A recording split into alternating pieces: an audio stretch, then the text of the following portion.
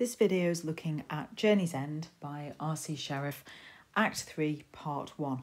So you need a copy of the text or somewhere to make notes, and what we're going to be doing is looking through it and then picking out the points that you can use in essays, looking at either how the an extract from the play is used or some character notes. So if we follow the text through, we've got Act 3, and stage directions are always useful. So first of all, we've got this idea of sunset and that the light slowly fades. So whenever you get that, it's that idea of pathetic fallacy. Okay, you've got the idea that light represents hope. It's slowly fading. We're getting nearer and nearer to the men's kind of inevitable deaths. So you can mention that, and you can mention it also as a dramatic effect in terms of the lighting, right? Because it's a play, we would be able to see that on stage. We have Stanhope alone, which can foreshadow the final scene of the play where he's alone in the dugout after Raleigh's death. And the wandering to and fro shows that he is in a kind of restless state of mind, right? He is kind of concerned he can't settle. When Mason comes in, we're trying to get this kind of idea of normality, this facade of normality. A facade is a kind of false front.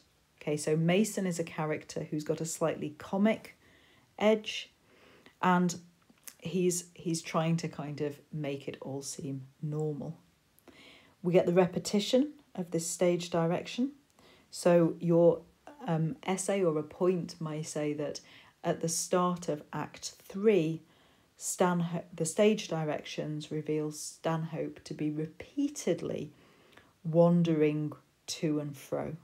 Okay, that's important because it means that he really can't stop. You know, if you're nervous, you can't stay still.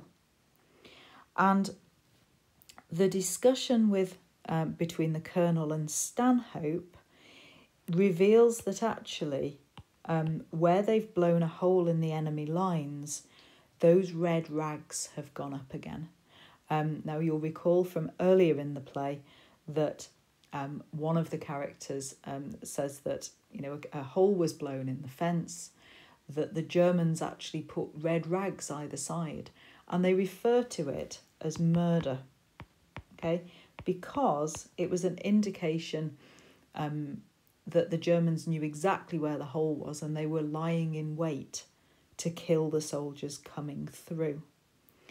And this exchange, this duologue between hang on, let me spell that correctly.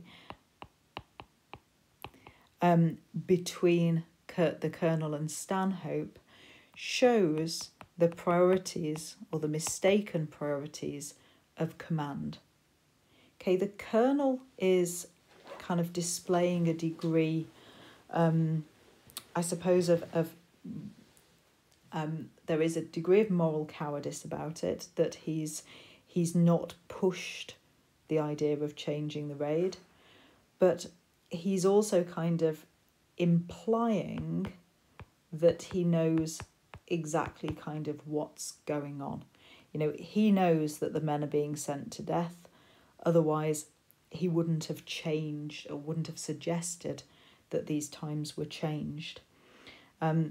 Sadly, the Colonel's character is shown here that he's impatient. Okay, this could show some frustration on his part. It could show some upset. It could show the idea that he's just tired of everything. But Stanhope's sort of saying, come on, surely they have to realise that we're sending the men to die. And the Colonel doesn't let him finish. That interruption prioritises the report over the men's lives. Colonel Stanhope has kind of come to the conclusion that nothing can be done. The death of these men is near inevitable. it's going to happen. So he is going to concentrate on his paperwork. He needs to get his documents. Stanhope says rather cynically that actually all of the arrangements are there to preserve the generals' dinner time, their own leisure, their priorities. If you are cynical, it means that you are looking on the kind of bad side of things the whole time. You're never kind of optimistic. We have kind of some kind of practical concerns here, and the colonel is kind of acting as if everything is absolutely fine. Okay, he's being kind of falsely positive here. He's acting as though it's all, all going to go well. So words like blow across nicely, the wind's just right, everything's ready. He's trying to kind of create this impression of positivity, that it's all going to go well. You also have the contrast between Stanhope's restless movement and the colonel's comments here. Again, he's trying to kind of downplay. He's trying to kind of make it seem like it's not a problem. He's diminishing the risk that the men face. If you diminish something, you lessen it. Okay, so he's seeking to diminish the risk, saying it's only 60 yards, right? There's a whole kind of set of those. Just go in like the blazes, bundle him across, making it seem weightier than it is. Yeah. Talked about the irony of the selection of the men. The idea that Stanhope is kind of acknowledging really that these men who are the best, all youngsters, strong, keen chaps, are the ones who are being sent to die.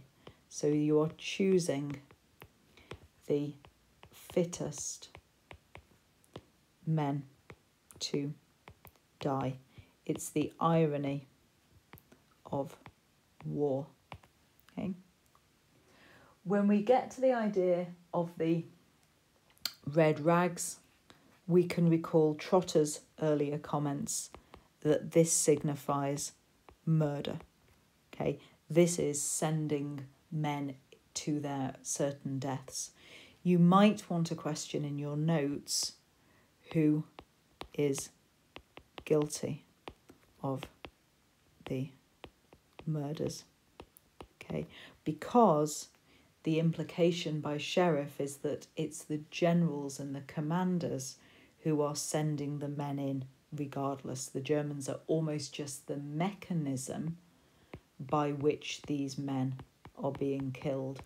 The decision to kill them is being taken by their own command units. Okay. So then we look down here at this section, and again there's that kind of tension between Stanhope and the colonel. Stanhope wants the colonel to face the men, and the colonel really kind of doesn't want to face them. So again, we've got this idea of moral cowardice and pretense. We have Colonel Stanhope is trying to say, don't you think the men would rather be left alone? When in fact he means, I don't want to face them, I don't want to see them. Okay. The idea here of you'll put up a good show is kind of a euphemism. A euphemism is when you use a softer phrase to disguise a harder phrase.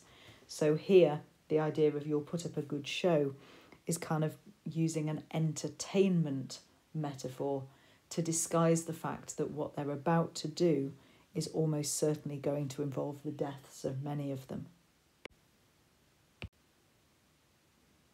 Okay, so we've had, you can just notice here that Osborne and Raleigh are here have just come in and are being all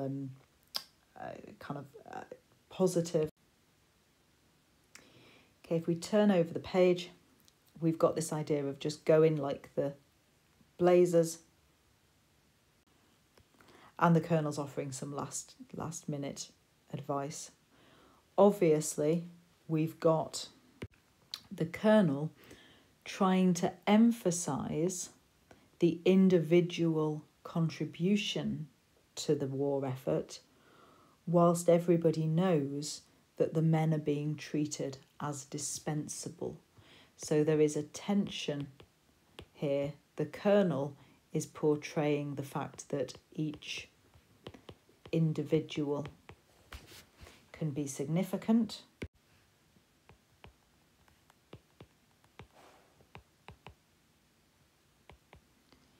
but the reality is that individual lives don't matter. He's kind of perpetuating, means carrying on, perpetuating the lie that these kind of men individually matter. When you get to this section, the last thing the Colonel says to them in terms of don't forget to empty your pockets of papers and things, you have to think, why is that? Well, if they get killed, the Colonel doesn't want any important information about the English position being found on their bodies. Okay, he doesn't want anything that's going to disadvantage the English side. So it's a kind of implicit, so it's not a direct, it's an implicit acknowledgement of the fact that they are likely to be killed. Okay, when Osborne says, don't think I'm being morbid. If you're morbid, then you are kind of obsessed with death, right? If you're kind of concentrating on death.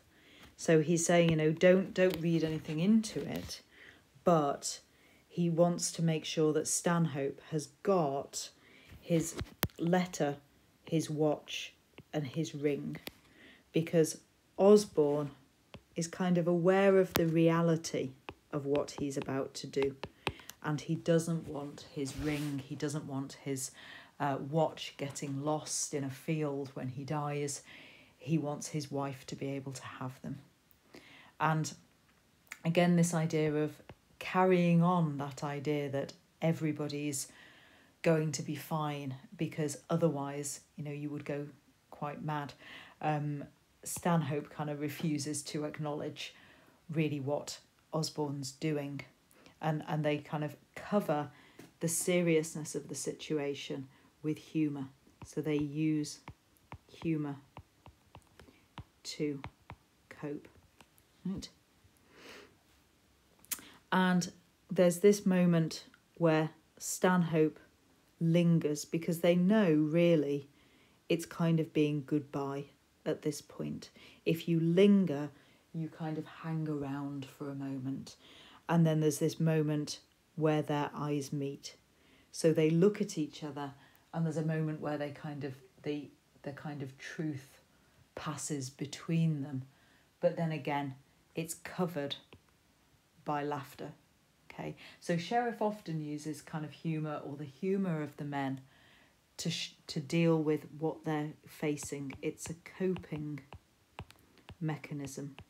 Okay, it's how you actually deal with what's going on, right? So Osborne says, just time for a small...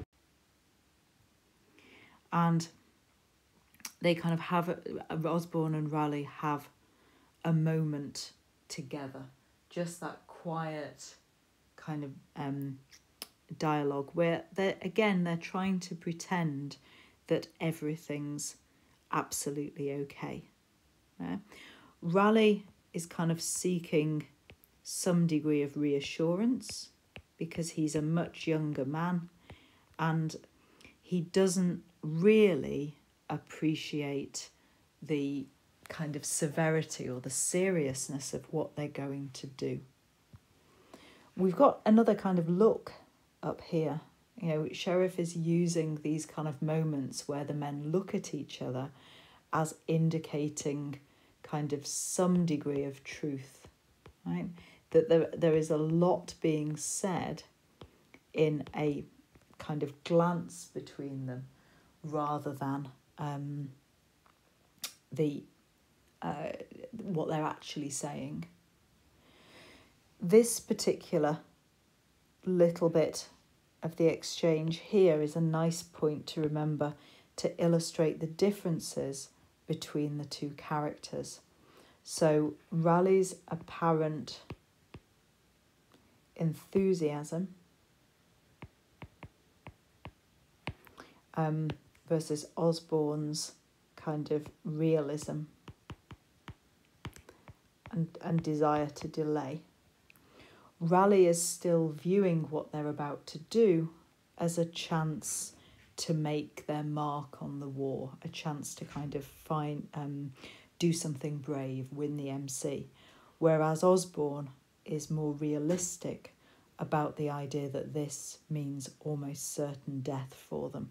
And so he has got no desire to go early because he knows he's thinking about the final few minutes of his life. So they rehearse the plan, kind of over and over, with Raleigh being optimistic and Osborne trying to match Raleigh's enthusiasm. So, you know, when I shout, when I blow my whistle, pounce on this, bundle him out. He's trying to make it seem like it's going to be simple for the benefit of the younger man. Again, on this page, some differences between the characters, this kind of juxtaposition, the placing side by side of Raleigh and Osborne to emphasise the difference between them.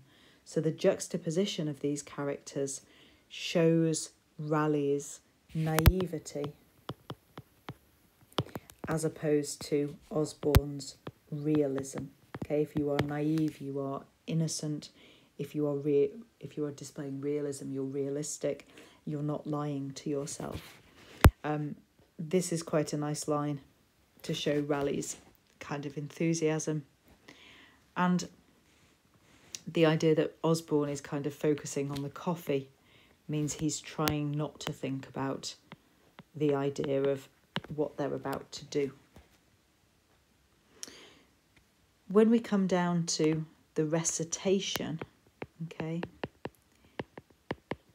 of the Alice in Wonderland kind of verse, and the fact that Raleigh picks it up there, it's a little bit of escapism. Okay, they're trying to kind of avoid facing the reality of their situation. And we know that Osborne's already said, you know, the point of this is it's nonsense. It's not serious. It's not dealing with any of the issues they have to deal with in the trenches. And the fact that Raleigh kind of picks it up and can finish it is also, you know, emphasising that actually Raleigh is a very young man. He's still sort of childlike. He just finishes off what is a children's rhyme. So for Osborne, it signifies escapism. For Raleigh, it signifies his childlike quality. And they fall into conversation about where they live.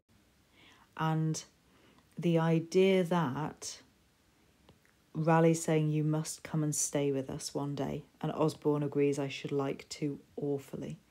So they are planning a future that is unlikely to happen. And again, it's this idea of a kind of defence mechanism. they are trying to ignore the fact, they're trying to deal with the fact that actually they are not likely to survive. Yeah? So they are talking about the future. And with Raleigh, you get the impression that he's using this to help him come to terms with the idea, the growing suspicion that actually they may not survive this. Okay, so this kind of conversation continues with them making plans and trying to lose themselves in conversation about a future that they won't have. The glancing at the watch is a reminder of the shortening time, the impending raid and what it represents. So no matter how often they talk about nonsense or how often they talk about their plans for after the war, they still have this idea of time ticking. The raid is getting ever closer. The significance of the ring comes back here, that Raleigh doesn't see the significance of what Osborne has done. You know, again, he's very young, he's very innocent. And Osborne, again, kind of lies to Raleigh to help preserve the younger man's innocence, rather than saying, I'm leaving it here because, you know, when I get killed, I want it to be sent back to my wife and not lost. He just uses the kind of rather euphemistic, I don't want to risk losing it.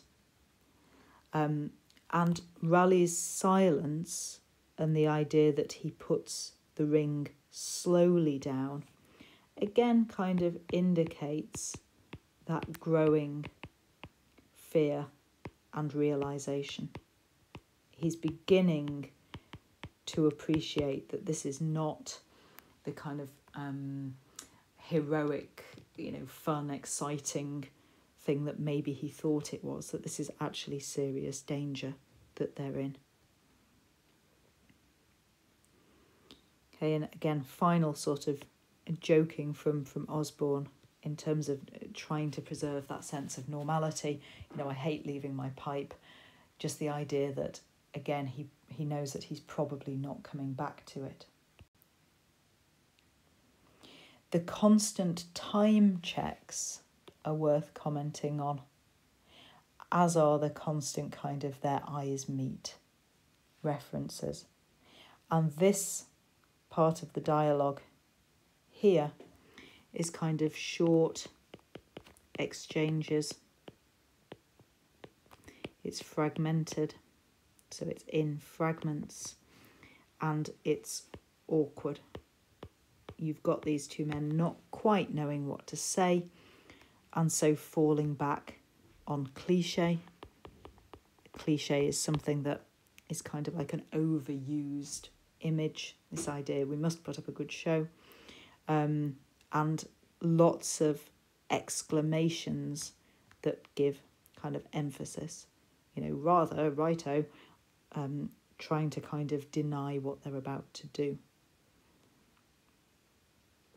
If we look at the stage directions, you've got Osborne and Raleigh go out and again into the pale evening sun, that idea of, you know, the light fading, that Mason is trying to kind of tidy up as if everybody's coming back, and then the kind of distant but encroaching kind of noise. So everything happens off stage, but it emphasises how near this raid is. You know, all the way through, there's been the emphasis that the Germans are not very far away, and we're just getting that, you know, the noise mingles in confused turmoil. So we can hear all the explosions, the German alarms for the English raid. It kind of shows how close they are, the proximity of the two sides. And actually the fact that all the noises together kind of emphasises, I suppose, a degree of common humanity. These are all men living in trenches very close to each other. And straight away, when we come back, Stanhope, his concern is trying to get people safe. The Colonel's concern here is the value of the intelligence. How many people have they managed to grab to possibly get information out of? So this particular section just shows the difference between the Colonel and Stanhope again. There's only the one kind of implicitly invites you to question, was it worth it? Okay, you're going to look at the cost to the English.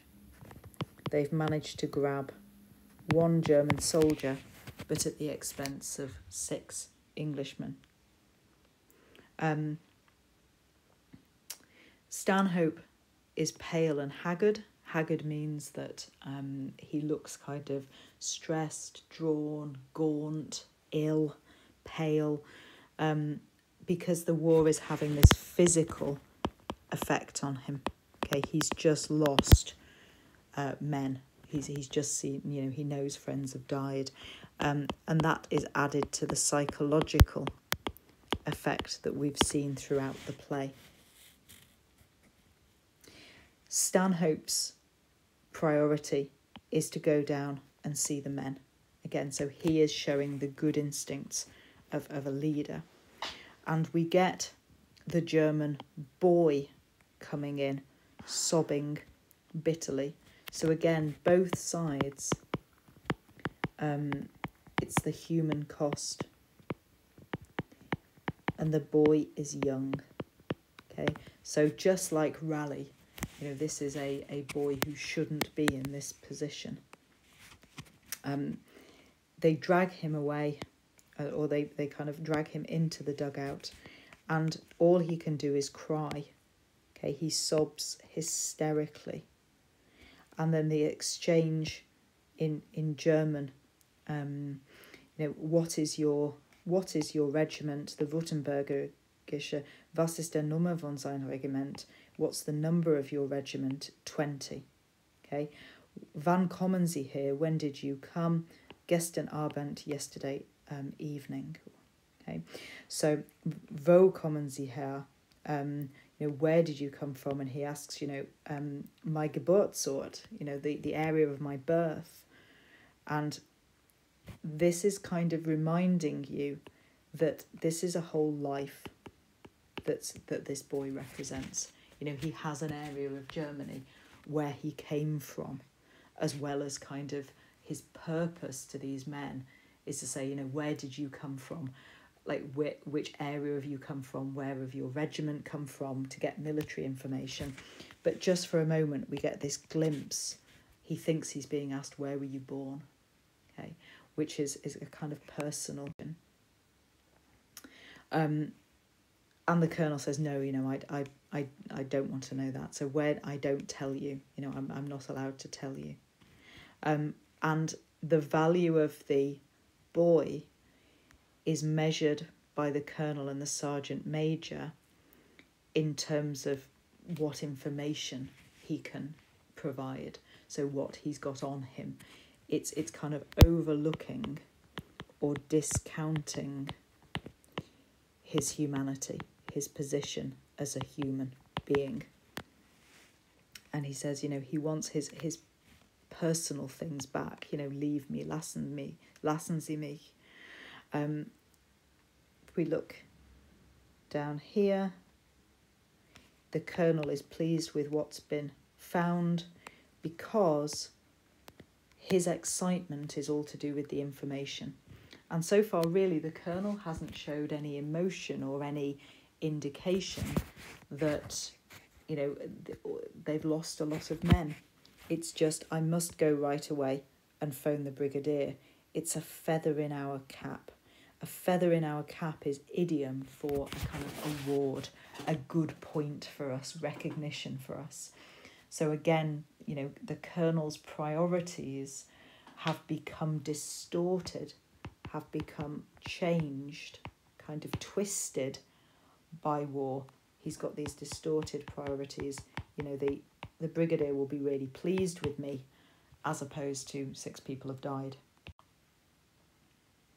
And Stanhope, you know, in the circumstances, that's why, you know, it's one look of astonishment. And here, it's a kind of pointed, you would say a barbed comment. How nice if the brigadier's pleased. Okay. And all of a sudden, that kind of brings the colonel to the realisation that he hasn't asked about the raiding party. And the fact that are they all safely back is a kind of, it's not a lie, because he's not saying they're all safely back, but Stanhope picks him up on the idea that do you expect them to all be safely back? Like, what are you talking about? So it's a denial of reality by the colonel.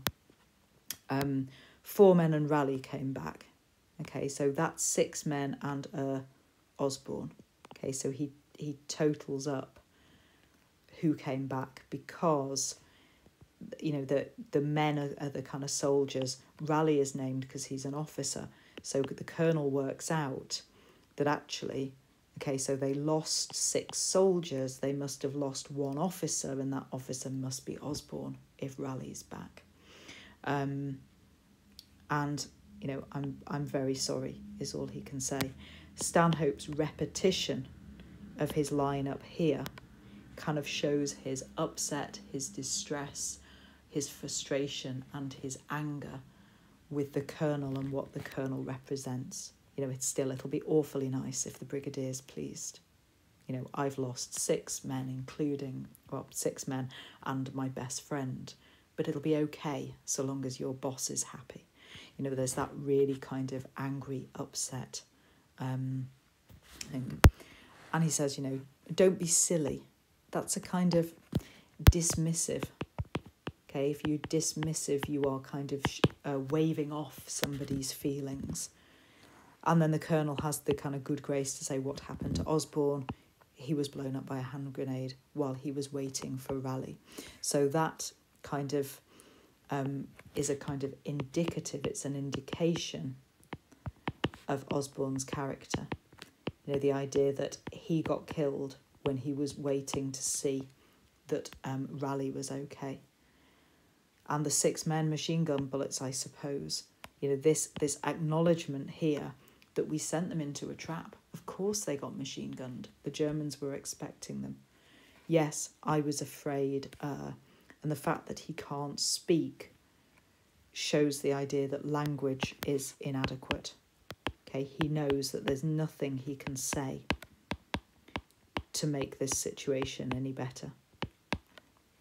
Okay, Stanhope looks at him with a pale, expressionless face. Raleigh comes slowly down the steps, walking as though he were asleep. His hands are bleeding. So we've got the impact already it's had on Raleigh. Okay, the idea that he is already changed. He's kind of unable to process, really, unable to appreciate what he's seen or what he's done. And the colonel tries to snap him out of it, tries to get the old Raleigh back. Raleigh is now changed. Okay, Raleigh has seen awful horror. He's seen Osborne killed, or he's realised that Osborne's been killed. He is slightly injured. And the promise of this military cross, this award that before was so important to Raleigh, you know, maybe we'll get the military cross. He just can't even speak. He puts his hand to his head, sways, and he's kind of invited to sit down. So this marks a significant change in Raleigh, the psychological effect of war on Raleigh. And we'll leave it there for this video.